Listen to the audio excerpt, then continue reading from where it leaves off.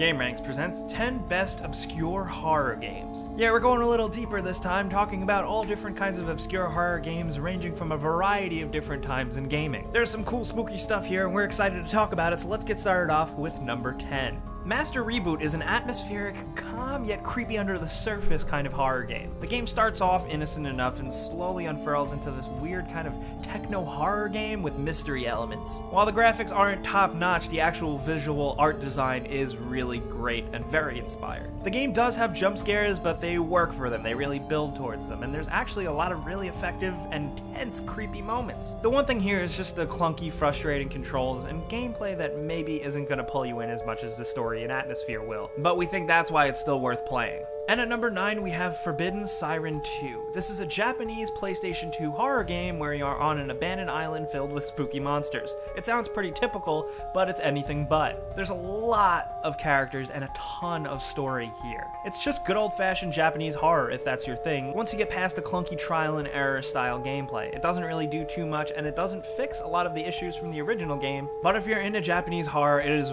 so worth playing through just for that unique atmosphere, because that in itself is scary enough. And at number 8 we have Scratches. This weirdly named game is a 2006 atmospheric point-and-click adventure game. In the game you get to play as Michael Arthate, this famous horror writer-author who needs seclusion and goes and writes his new novel in a spooky mansion. And then of course, the video game stuff happens. You get to explore this spooky Victorian home in an English town, and the game kind of has the vibe of like a horror Myst. It's Myst with spooky elements. And that's probably 50-50. Some of you are going to freak out at that, or some of you are going to be bored to death. It's filled with a bunch of classic point-and-click adventure tropes like in the puzzles and stuff that you've probably seen before, but there's enough creepiness, weird music, and interesting story elements here to keep you hooked. It hasn't really aged well, it's probably aged the worst on this list, but we still think it's worth a try just because of its uniqueness. And at number 7 we have Nosferatu, Wrath of Malachi. Nosferatu, Wrath of Malachi is a shock-style horror first-person shooter game. And the weird part about it for you movie fans, even though it's named Nosferatu, it's actually based on Bram Stoker's Dracula, with some inspiration from F.W. Monroe's Nosferatu. The name of the game here is to search this creepy castle and save members of the main character's family within a 1.5-hour time limit. The thing here is that the castle layout is randomly generated every single time, so this game really does the whole spooky horror thing,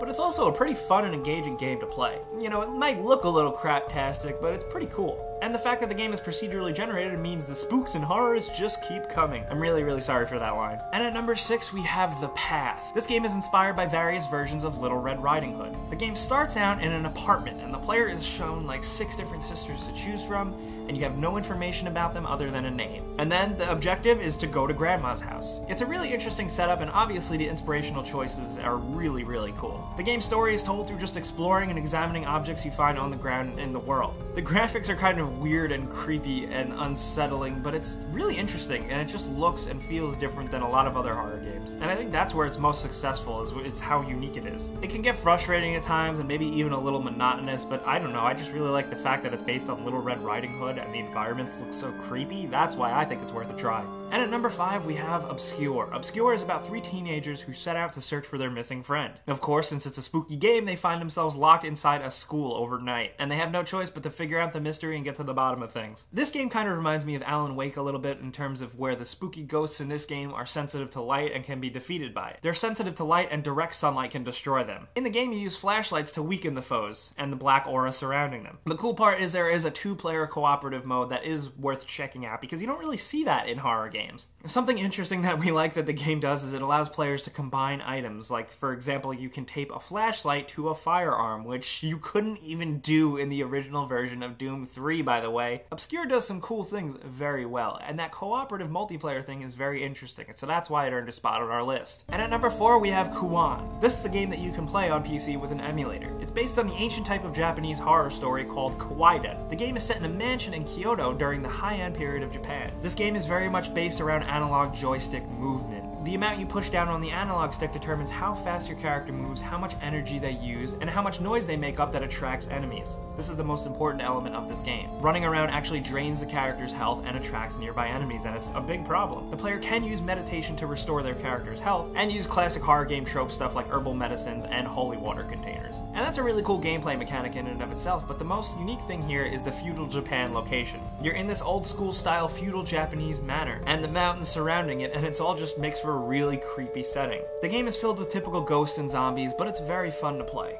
And at number 3, we have Serena. Serena tells the story of a man who's waiting inside a cabin for his wife, named Serena, but he can't remember anything about her. And you, as the player, explore the cabin and examine items and stuff around the house. As you, the player, move around the cabin and examine items and kind of get more of an idea and build up a story about the relationship you have with Serena, that's when his memories start to come back and when his and your feelings of her start to change, and that's where things get a little creepy. This is more of an emotional horror game. It's definitely not the scariest game on our list, but what it does is pretty interesting. Also, it's free, so what do you want me to tell you? Check it out.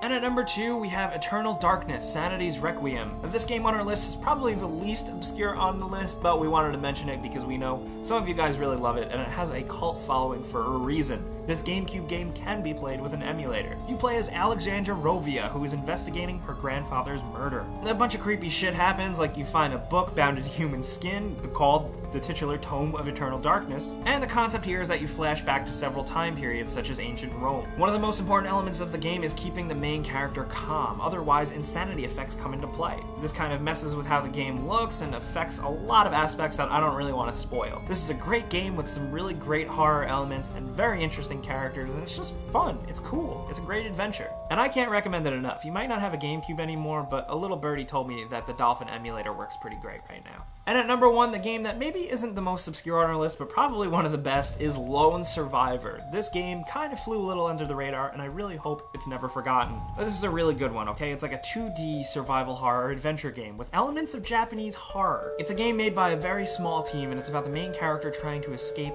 from a city ravaged by a deadly disease, and it's just all fucked up. It sounds typical, but this cerebral, trippy presentation kind of takes things to the next level. The best way I can really describe it is that it's essentially Silent Hill 2 in 2D. It's got great pixelated visuals and really, really good sound and music. The game is really impressive in how it looks like a cutesy 2D pixelated game, yet it still manages to make you feel really alone, gross, confused, scared, and spooked. It's an incredibly impressive horror offering, and the fact that it's more of a survival horror style game means it's actually just a really fun video game to play. So that's why it's number 1 on our list and why you should check it out. So guys, those are 10 obscure horror games that we really enjoyed and wanted to recommend to you guys. We know there are plenty more out there, so we want to hear from you guys in the comments below. Do you love a horror game so much that you know no one's ever played before? I debated putting Clock Tower on this list because it's a really weird, creepy series that not a lot of people pay attention to. But the word obscure is kind of up for debate, so let's talk about it all down in the comments. What are some of your favorite weird offbeat horror games? If you like this video and you like us making horror videos, click the like button because that helps us out and it lets us do more. If this is your first time coming around, subscribing is a good idea because we put out videos every single day. But as always,